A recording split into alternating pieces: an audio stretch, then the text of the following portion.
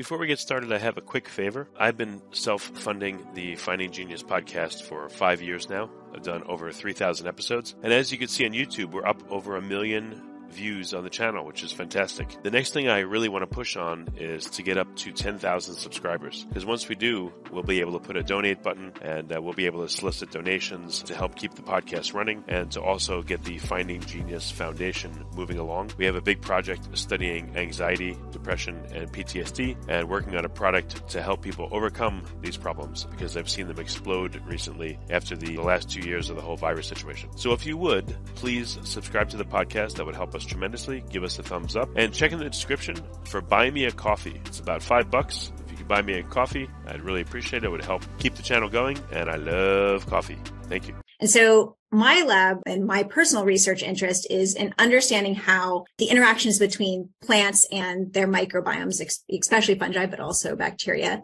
how they scale across different levels of biological organization. So like their interactions, how they impact each other, but also how they might scale up to impact populations, communities, and ecosystem functions. We are interested, for instance, how the endophytes in the leaves of plants that can produce alkaloids might impact like the nectar microbiome. This is because we know in some literature that chemicals that the plant can produce for defense. Forget frequently asked questions. Common sense, common knowledge, or Google. How about advice from a real genius? 95% of people in any profession are good enough to be qualified and licensed. 5% go above and beyond. They become very good at what they do, but only 0.1% are real geniuses. Richard Jacobs has made it his life's mission to find them for you. He hunts down and interviews geniuses in every field: sleep science, cancer, stem cells, ketogenic diets, and more. Here come the geniuses. This is the Finding Genius Podcast with Richard Jacobs. Hello, this is Richard Jacobs with the Finding Genius Podcast, now part of the Finding Genius Foundation. I have Michelle Afkhami. She's an associate professor at University of Miami in the Department of Biology. And we're going to talk about mycorrhizal fungi and soil and what's called the phyllosphere microbiomes, how plants and the surrounding ecosystems function. So, Michelle, thanks for coming. Thanks for having me. I'm excited to talk with you. Well, great. Tell me a bit about your background and what got you interested in, I guess, for lack of a better word, mushrooms or fungi. Yeah, sure. So in general, I think a lot of people realize that humans have diverse microbiomes that play important roles in human health and even impact like our physiology, the way we think, our pathology, and so on.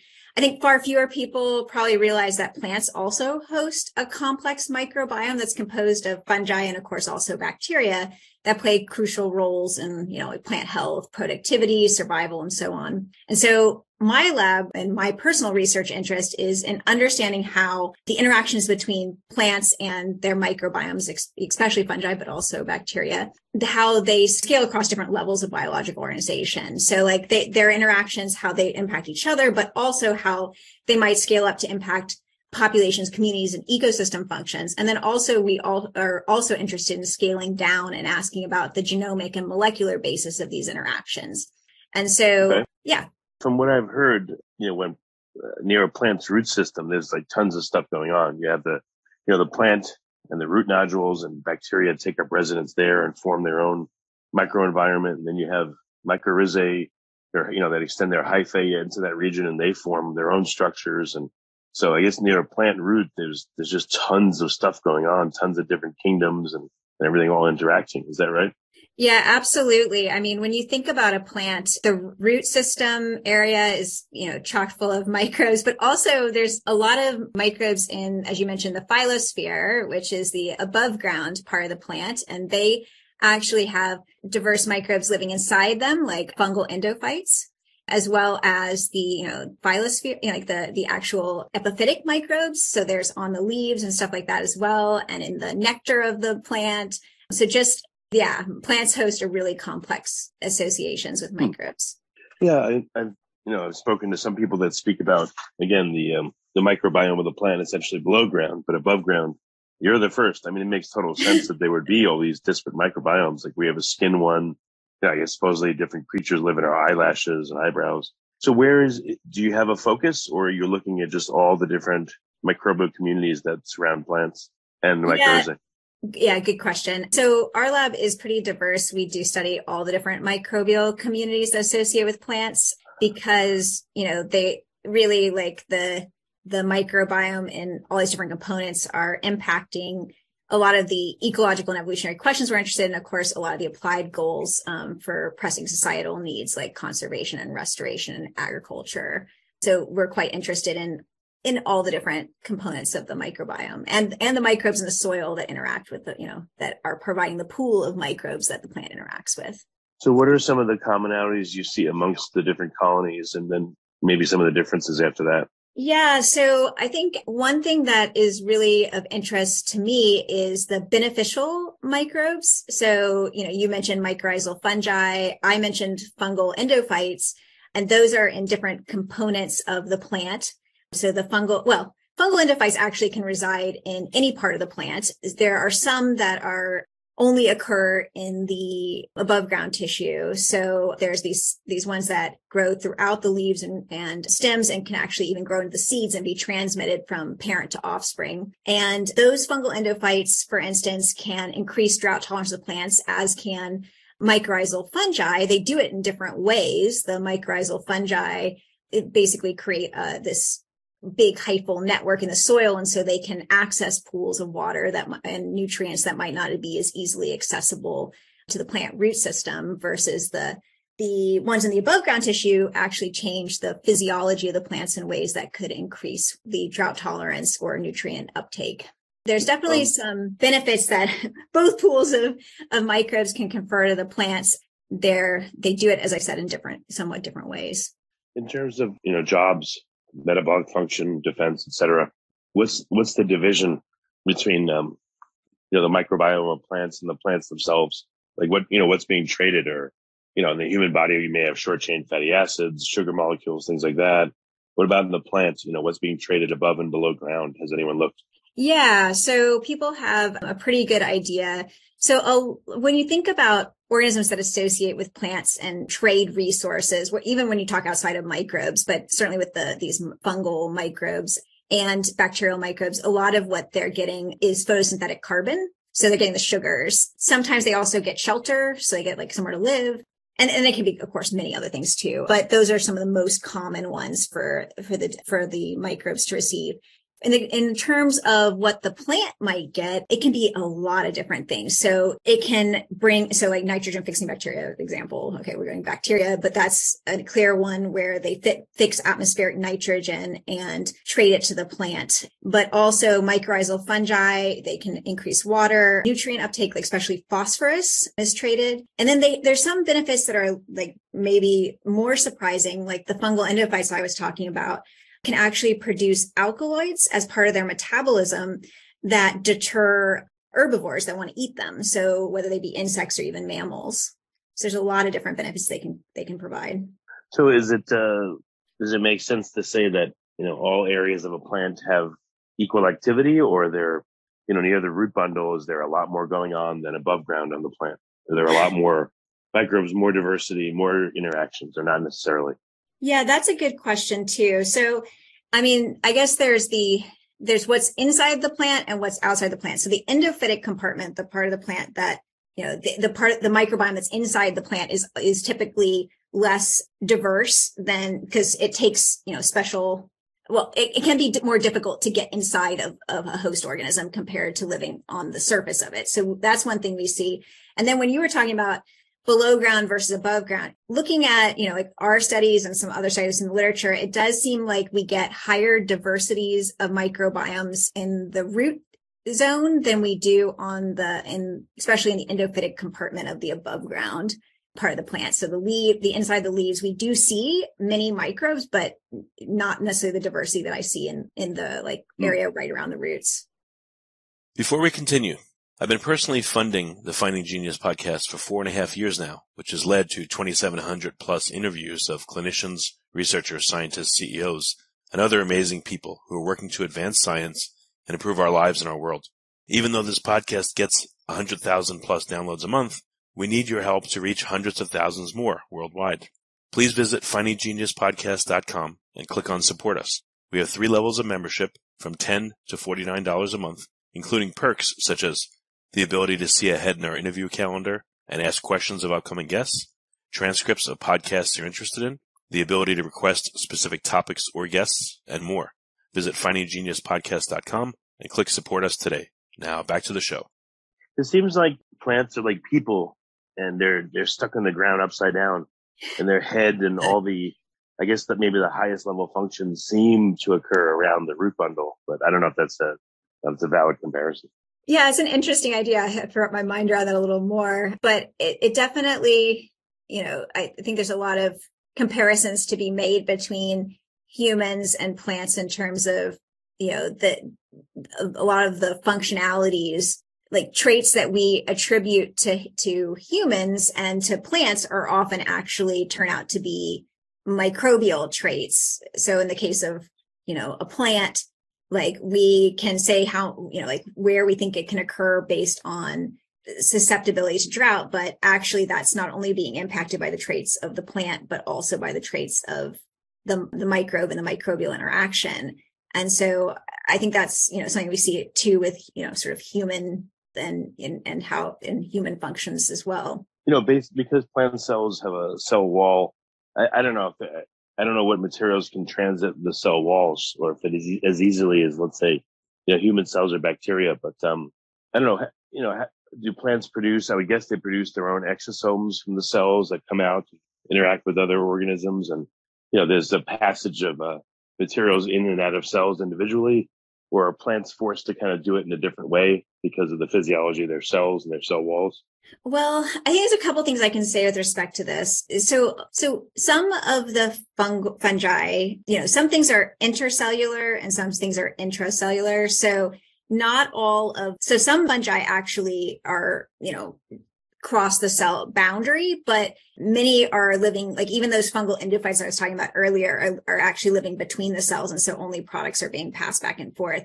The other thing is that a lot of how plants communicate with the microbiome is through, even through like exudates. So the roots exudates the plant produces can actually prime the microbial community and change the composition and diversity near the root system compared to the surrounding habitat.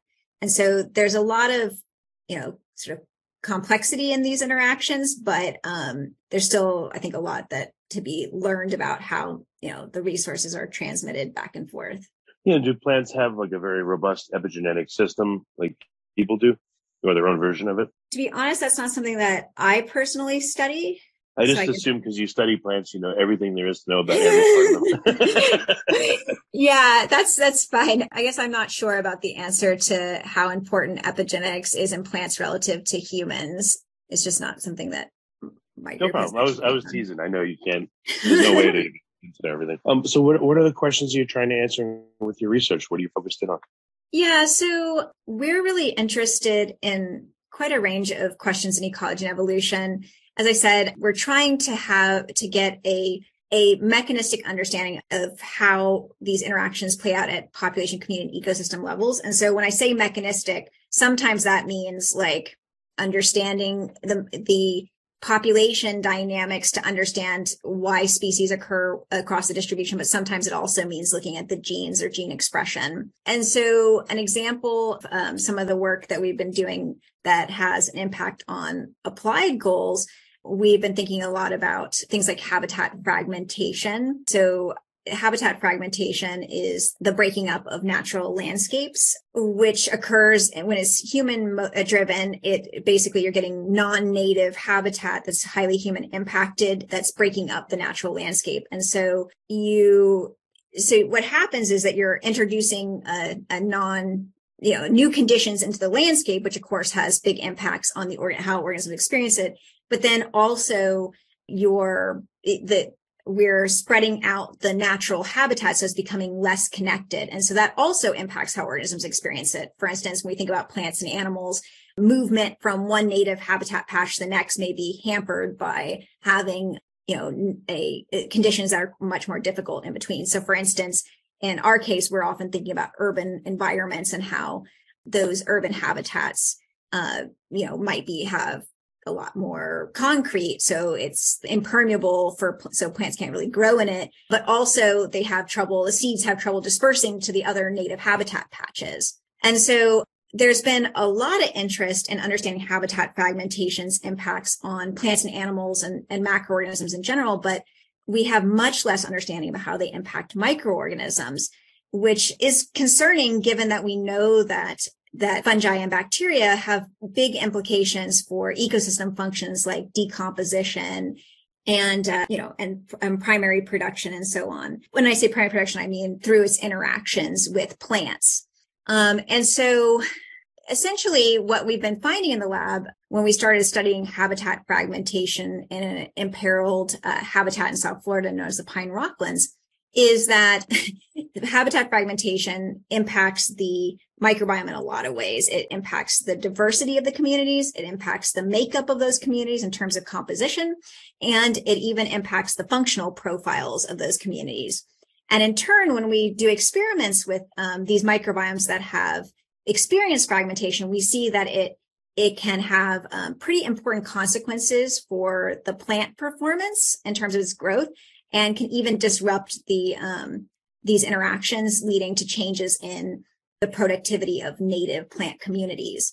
And so one of the takeaways we've had from that is that when we are trying to do restoration or conservation, we need to be considering the microbiomes in these landscapes, which I think is quite important. We've also been very interested in understanding the use of these how these complex interactions play out through interactions among the microbes and how that impacts the host, and whether that could be important for sustainable agriculture. So, for instance, we have done studies on what we call multiple mutualist effects, where you have not just one beneficial microbe, but multiple well-known beneficial microbes, so like nitrogen-fixing bacteria and mycorrhizal fungi, to see whether we can get synergistic effects on the productivity of the plants, so that, and actually identifying the genetic variation in the host that allows for these synergistic responses, with the goal of potentially in the future breeding for crops that are best able to utilize these natural species interactions to increase productivity without the high human health and environmental health costs of, some of the traditional agricultural practices like a lot of fertilization or irrigation. Okay, so are you studying, broken up habitats and what happens to the plants that are remaining in them or separated, or what are you studying? Sure. So in the case of habitat fragmentation work, we actually characterize the microbiomes from the different habitat patches that are remaining. So the Pine Rocklands occurs on the Miami Rock Ridge, and there's been disproportionate human habitation on there. So a lot of homes have been built on the Rock Ridge, because if you get storm surge during a hurricane, they're not as likely to flood. And so a lot of habitat has been destroyed, but a lot of what's left, about 2% of its historic distribution, are remaining. And so what we've done is actually go to these different sites that have now mostly protected and characterize the microbiome to figure out how fragmentation has been impacting them. And then, as well as other factors. Right. What have you found? Do the communities tend to start to diverge?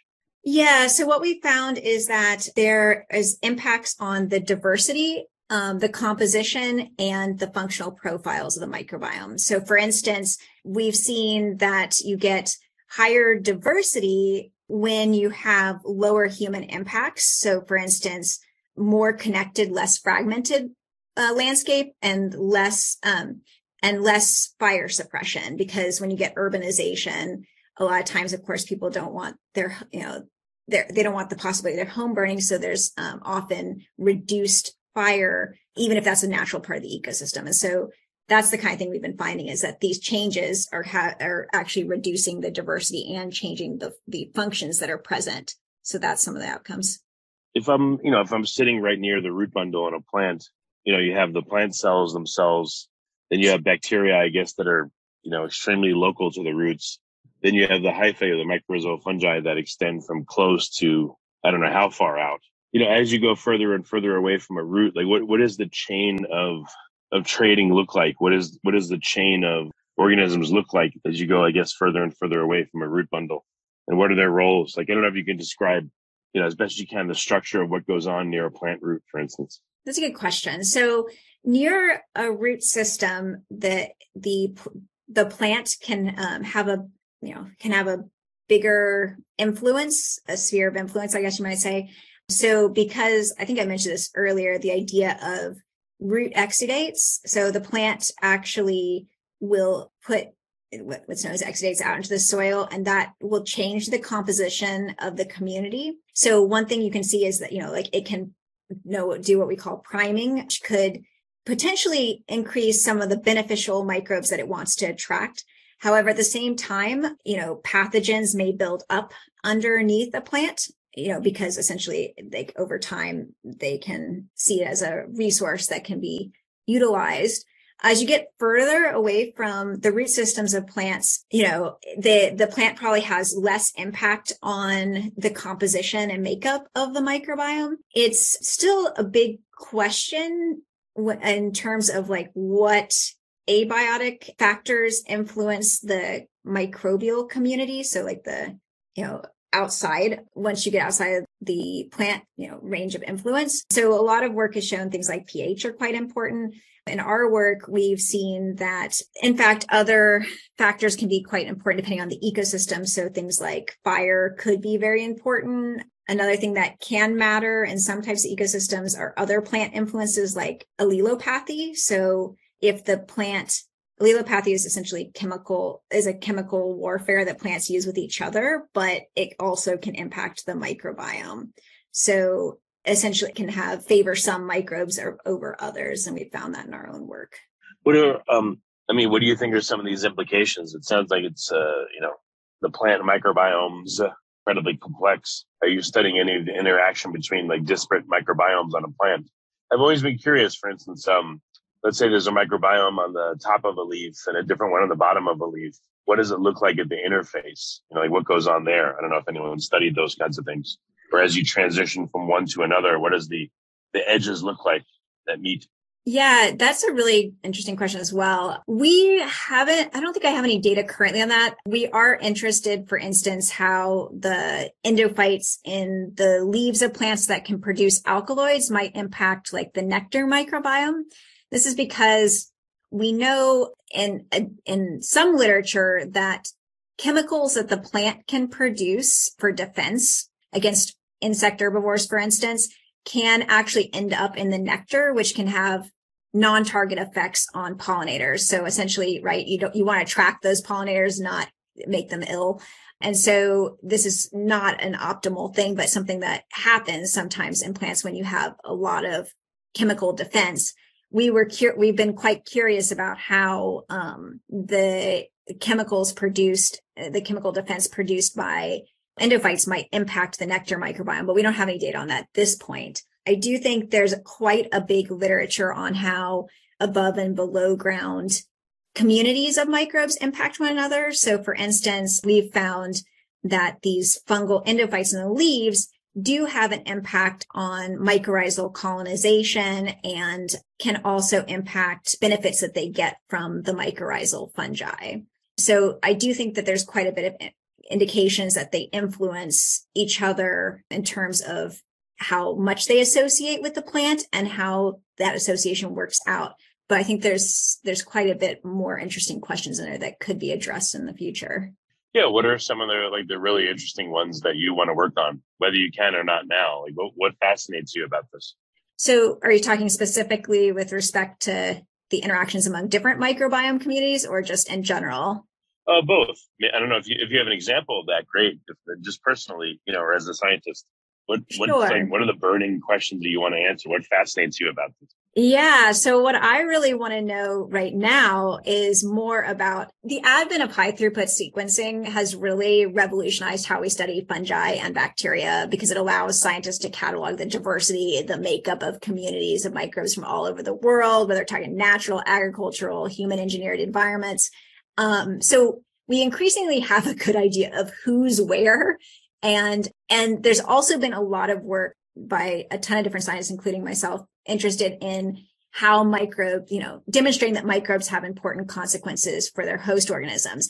And so what I'm really excited about right now is trying to understand how they're doing it across, a number of levels of biological organization. But the thing that I think will be really useful is trying to do some functional profiling in a high throughput way. And so some of the approaches that I think we have seen, that we're really interested in our lab, but also I think we've seen are becoming more and more interesting to people in general, is utilizing things like metagenomics and metatranscriptomic approaches, because it allows scientists to evaluate the functional potential of communities by sequencing the microbial genes present or evaluating which of these functions are actually being expressed under different environmental conditions. And so, I feel like using these tools from other subdisciplines like genomics and molecular biology in conjunction with ecological and evolutionary approaches opens a lot of new avenues for understanding how those effects are taking place. Okay. Is anyone studying, I guess, or again, do you think it's even important to look at, again, what happens at the edge of a given microbial community as it bleeds into another? Does it bleed? Is there a dividing line? Is there maybe like a temporary biofilm set up at the edge of a community to kind of keep it all together, and another biofilm sits outside of that? Is anyone looking at that kind of thing? Yeah, I think that there are people who are interested in trying to understand the makeup of the microbiome at a fine scale within the host. And I also think that there's interest in that when we think about the environmental microbiome. So for instance, one of the systems we work in is at Archibald Biological Station, where the Florida scrub is. And in that ecosystem, there's a biological soil crust, which is a community that includes like cyanobacteria that have a lot of roles in nutrient acquisition. And so you get this like physical layer that like you can actually pick up off the soil on the top of the soil. And you get a really different community there than you do in the deeper subterranean soils. And so you can see that there's definitely members of that community that are spanning both of those habitat types in terms of depth, and also different habitat types across the landscape. But at the same time, we see clear differentiation. And some of it has to do with, like in the case of the soil crust, that functional relationship of creating that physical structure. So I think there is quite a bit of interest around that. And and I was going to say, when you break that, this is some work that was done a while ago, but people have shown that if you break that soil crust, it impacts the ability of the plant of seeds, native plant species, including some endangered species, to actually germinate, well in those soils. So they can have quite an important cascading effect. Yeah, I think they call them soil crusts. And even in deserts, they have them, like these, it's the crispy, crunchy, area where microbes gather and make, I don't know what it is. Maybe they have their own, I don't know. It seems like maybe in sand, obviously it would be crunchy, but I don't know, in soil, it also does seem to be crunchy and crispy. I wonder how they, maybe they're sticking together parts of the soil to make it crispy. I don't know. It's just interesting, the texture of them. I've felt them before as they crumble. Yeah, it's pretty neat to to see that, them actually, the physical structure of it. And in the Florida scrub is actually very sandy soils, so very similar to the desert, except for the sort of climatic conditions are different. But yeah, it's got a similar soil type. Do you know if anyone's trying to model the dynamics of what goes on with a microbiome? I would guess the root would probably be by far the most complex, but on leaves or on stems or in nectar. Is anyone looking for biofilms and looking at the structure of the bacteria, or is that really not? I mean, there's a million things you could look at, and that's really not on the radar. Just thinking about that. So I do think people are interested in, I think this kind of gets back to maybe what I was trying to say before, which is understanding how these microbial communities actually work. So, I was talking about how they confer functions to, how they confer benefits through understanding function. But I think a lot of people are interested in trying to de-black box the microbiome to understand how they actually work. So I think your example is a good one, something that I'm been really interested in is trying to understand microbiome stability. So essentially, because the world has lots of disturbances and they're only getting more common in the Anthropocene with increasing stress, it's going to be really important to understand how microbiomes respond to these disturbances and forms of stress. And so that's something we've actually been studying, and our results so far suggest that, unfortunately, that stressors can dramatically destabilize microbiomes, which I think could be problematic given the fact that the microbiomes can be quite important for the sort of ecosystem functions and their interactions with other players in the community. I was also thinking when you mentioned nectar, and I was also thinking of fruit, it's an area of the plant where there's tons of sugar. And, like in the nectar, for instance, is the plant producing all the sugar, and then the bacteria that take up residence there, are they just sugar lovers, and what are they converting it into? Is there anything useful or interesting that, any compounds that result from the bacteria working on, again, this mass amount of sugars? So, yeah, I mean, I haven't actually, that's a good point. I have not studied the microbiome in the fruit, so I can't say too much about what they're doing in there, but obviously, there obviously are having an impact, because we know, like, fermentation, for instance, is a microbial process, but I guess I don't know the details of how that microbiome works. Yeah, they have pretty specialized things. It'd be interesting to talk to someone about that. Yeah, absolutely. It'd be very interesting. Well, you mentioned that metagenomics is used to look at the functionality. So of the various communities that you've looked at of microbes, what has metagenomics told you that's interesting about the function of the bacteria, wherever it may be, root, leaf, stem, nectar? Yeah. So right now we've mostly been utilizing actually metatranscriptomics, because we're really interested in which functions are actually being expressed, and, because we're interested in, how the microbiome is responding to different treatments. And so one example that we're working on right now is, we did an experiment where we wanted to understand how fire in a naturally pyrogenic ecosystem impacted the microbiome and then its interactions with plants. And so we did a big experiment where we looked at the effect of microbiomes that experienced, well, the first thing we did was look at the microbiomes that had different legacies fire experience. So they had fire. Some of them hadn't experienced fire in like 100 years, and some of these patches had experienced fire within a year of the experiment. So we had like 35 different fire histories, and then we took those soils and placed them in the field and exposed them to what's known as a prescribed burn. And so we were looking at this sort of pulse fire effect and its interaction with the long-term fire history of the microbiome, and then also tested those microbial communities on plant performance.